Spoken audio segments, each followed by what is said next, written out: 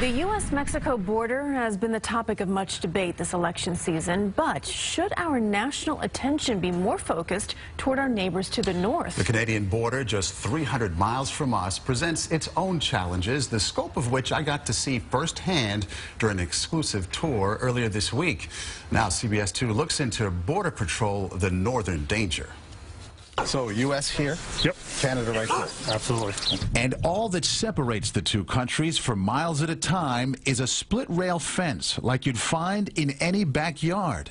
Like that horse can go back and forth. But this four-legged border jumper says U.S. Customs and Border Protection is the least of our concerns. We see alien smuggling, we see narcotics smuggling, we see currency smuggling. Much of which agents say is heading directly for New York City and our suburbs to be sold on our streets. There's a significant amount of violence that is associated with these drugs.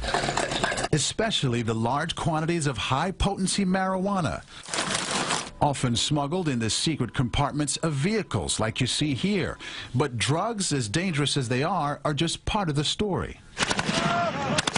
Our primary mission, of course, is to stop a terrorist. But every now and then, there's the concern that there's a terrorist coming through here. This is an easy point of entry. There are radicalized groups that are in Canada. That is a tremendous concern to us. As is Canada's more open-door policy towards Syrian refugees, they say. Up here, we're encountering people from every single country in the world. They're coming across in snowmobiles. They're coming across on ATVs.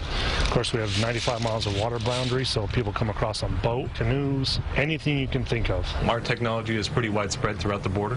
But Border Patrol agents say they, too, use everything at their disposal to guard the front lines. And I've arrested people here, there. From foot patrols to ground sensors, even hidden cameras in the woods, all monitored at this command center in Swanton, Vermont. This is manned all day, all night. 24 hours, 7 days a week, 365. Yep.